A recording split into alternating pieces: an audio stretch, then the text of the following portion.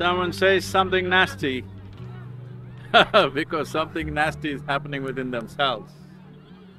So instead of trying to discipline individual human beings from saying or doing something nasty, the most important thing is to ensure there is nothing nasty happening within ourselves.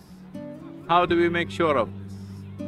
Well, have you noticed in your life, on a certain day, when you're very happy, when you're joyful, or when you're loving, have you seen whatever level of provocation come from outside, you're still sweet, you're still wonderful, because what is within is what is finding expression.